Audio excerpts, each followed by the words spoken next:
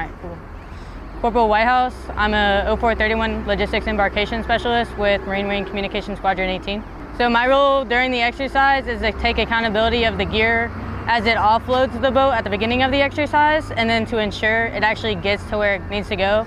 So like today, I'm here making sure all the mall units, their gear gets on the correct TTs to go to the correct site.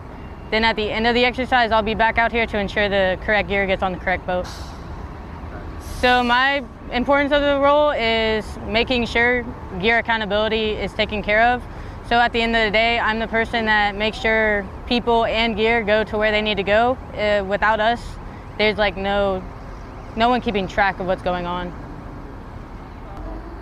So ours is benefiting just to ensure that the Marines that are out here actually needing to do the exercise, so comms, mostly for my unit, they have the right gear that they need and it got to where they needed it to be.